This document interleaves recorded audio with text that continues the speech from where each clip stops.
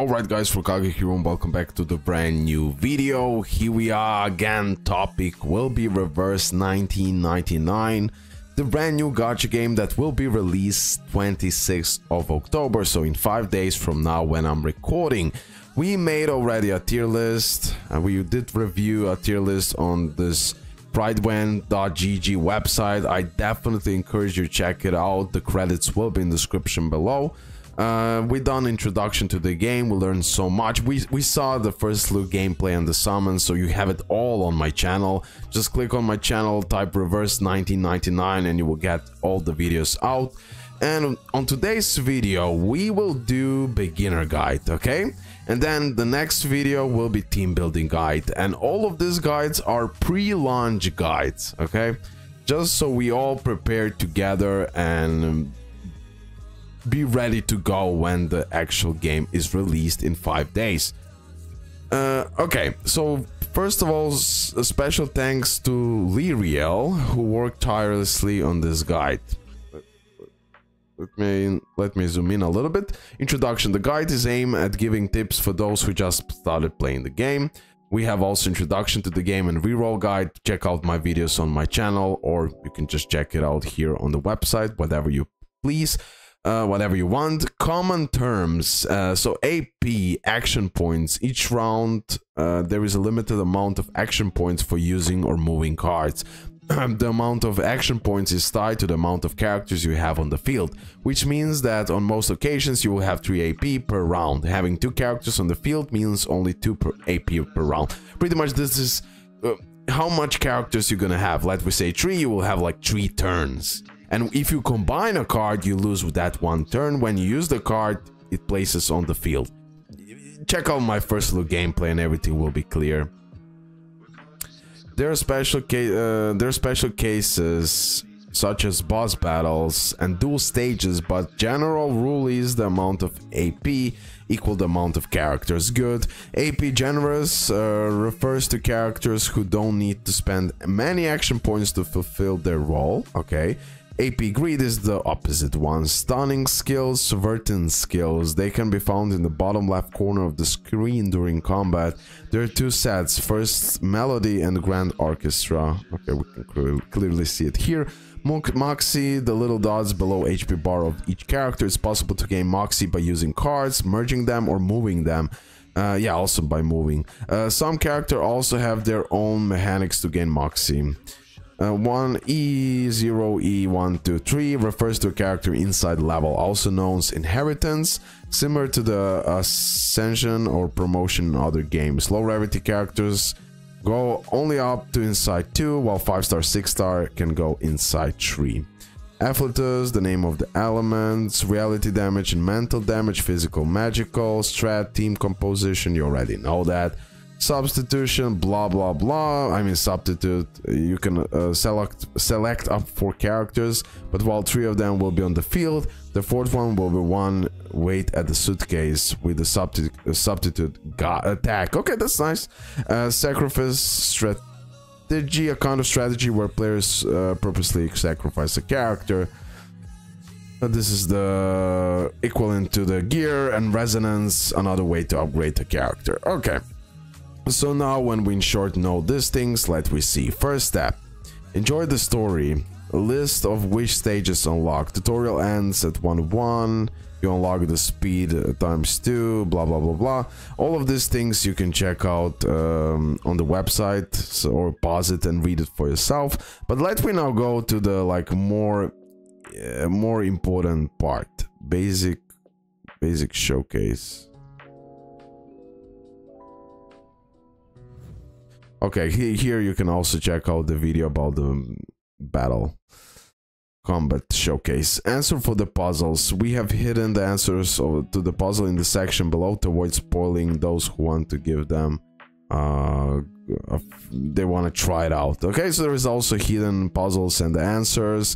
I will give you all that answers when the game will be live. Beginning of the tale refers to a beginner mission. Following this mission, you will learn the basic of the game. Okay, you earn the resources back by leveling and promoting 4 free characters to E1, Insight 1. Completing Act 3 gives you Footloose, 5-star gear that is useful in general to any damage dealer. Okay. Completing Act 5, Laughter and Laughter, a 5-star gear that is useful to any healer. So all of this information are really important, guys. Okay, completing Act 6, you get a skin. Okay, Wilderness. Once you unlock Wilderness, Chapter 2, try to place as many islands and building as you can as soon as possible. You can always change the design later on for no charge, and it will be a good source of passive income and character bond. So Wilderness, like we already mentioned on previous video when I was creating it, I don't know when I will upload these videos honestly, but yeah, it's really important part. Other general tips: at the 5th day of login bonus, you will get a consumable item called Carrier War Carrier that allows you to get a 6-star Psy Cube for your choice or gear. It's advised to pick one that will suit your main managed dealer the most. Early on, healers won't be really needed, and you want to have to worry much about team sin energy. Pretty much any character will be good enough to simply steamroll the stages. However, the more the game will progress, the more important healers and survival mechanics become, like usual pretty much. The game is seen generous in materials early on, but it also takes a while to raise a character. For this reason, try not to spread yourself thin and plan your priorities ahead. Okay, so immediately we have some beautiful tip here, and the things you should not make mistakes here. For example, know your characters, know which one to prioritize and work on them, because it is not super easy to level up and raise the character. Also note when you get certain gears and for which character this gear you should equip with. Okay, but fine. Initial characters, so we have Apple. Should you invest? Maybe. That's for discussion. We have Sonetto, not available in gacha. Leilali, Eagle. You have the tier list and everything else, so we won't go now in super detail about this. Eagle after stage checkout. Okay, yes, Eagle is a very cheap due to a low rarity character, but her kit is extremely solid and offers her the tools to be one of the strongest planned damage dealers in the game. Despite of that, once she enters combat, her passive inflicts sense weakness on the enemy with the highest attack, lowering reality defense and crit defense by 20%. So Eagle, yes. Her Leilai, maybe, yes. So Sonata is also the one. She's not available in store, but you're gonna get it in gacha. She's not available in gacha, but you're gonna get it, I guess, in the story. Most versatile character in the game. Okay. Dick. Yes. Very worthy of investment. 8 day of login bonus, we're getting Dick. Matilda. Pre-registration reward. Probably not overall worth of investment. And then we have starter 6-star characters that we did already analyze. And then we have team building. Okay, now we can analyze this a little bit. Regulus and Eternity and Lila are pretty much those featured characters in those 6-star banners, where after 30 summons you're gonna get one of those. I would definitely go for Eternity. She looks like the best. E1 Inside 1 is enough for her functional, but like she doesn't need so much investment for the get-go. Only at E3 she gains great upgrade. It's her passive, and Eternity truly shines. Okay. Team building. How many units to raise at first? Between 4 to 6 units. Raise them early on. Depends on the amount of high rarities you're trying to build, as the 6-star in particular are considerably more expensive. I advise you to pick up a 6-star to build up at first, and the others should be from varying elements and roles. Once you have a solid team in this fashion, you can slowly branch out to have monotype teams. Synergy is vital, so when doubt of who to raise or invest in, check out Synergy who you already have. So pretty much here already, depending on the reroll, depending how we're gonna start, we're gonna have like differences. and we're gonna have like different scene energies, and we're gonna see where we're gonna work on first and on what. Team composition can be very flexible and varied, since most characters can do more than one thing, but there is a generic guideline you can follow. Damage dealer, character focus on damage, dealing as much as damage as possible. They may be great at that job, but some of them don't offer any utility at all. Support, characters focus is on their ability to enable their teammates, especially damage dealer. They often can act as a sub DPS damage, CPS, OMG, damage too, but the main reason to bring them is for their buffs, debuffs, and control. Survival, Arcanist, focused on keeping the teammate alive. They're the healers, shielders, and tanks. Okay. There are some special cases. How to compose a team. First, choose your main damage dealer, then some kind of like a support. Like, put the mix of all of this.